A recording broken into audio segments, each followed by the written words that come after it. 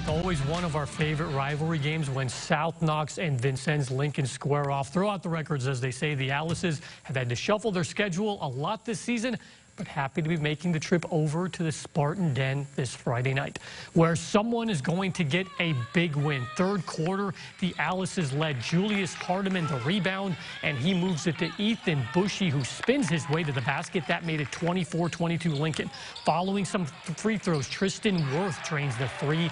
That gave South Knox a 27-24 lead. We don't have plays of the night in basketball, but if we did, I'd nominate this one reversed from Tristan, and the Spartans were good in the third quarter. Vincennes Lincoln, though, goes to Hardiman. He's a force down low. That cut their deficit to 32-26. Later, off a miss, Dakota Candler hauls in the rebound and fights to put it back. He is excited about that. They push the lead to 7. The Spartans cheerleaders are certainly happy with how this is going, but it's a rivalry. Lincoln not going away easily. Hardiman again, 34-28 there. Here's number 3, Garrett Holscher for South Knox. He was clutch with many contested shots made, 36-28 there, and we'll finish with Worth. Good pass from Candler, and South Knox defeats their rivals 50-45.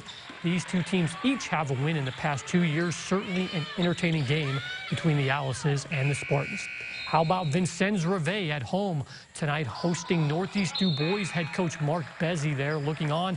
He will like this from Sam Hinkle. Too much space from Sam, and he draws the Patriots closer, 16-9 in the second quarter.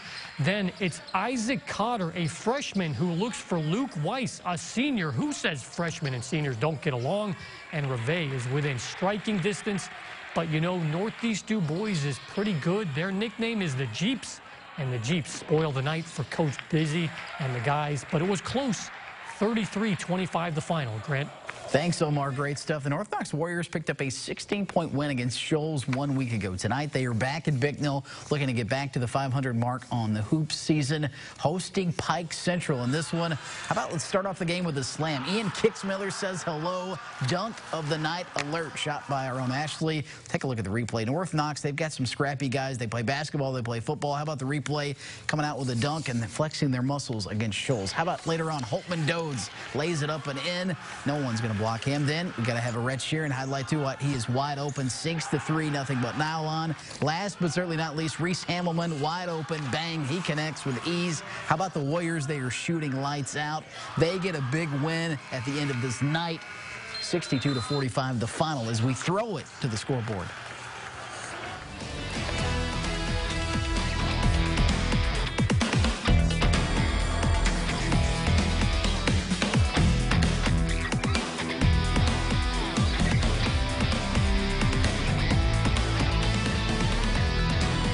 Terre Haute South comes up short tonight on the road at North Putnam, but shout out to Ed Jarvis, the South AD. They just added that game at 9 p.m. last night. They needed to pick up a game, so to North Putt. They go to North Putt, come up short. Hey, and how about Lagodi? We didn't make it to Lagodi tonight. Lagodi tomorrow night against Bloomfield. We'll have you covered. Should be a good game. Yeah, and also Lagodi girls and Linton tomorrow. That should be a very good game. A lot of Lagodi. A lot of Lagodi tomorrow. Hey.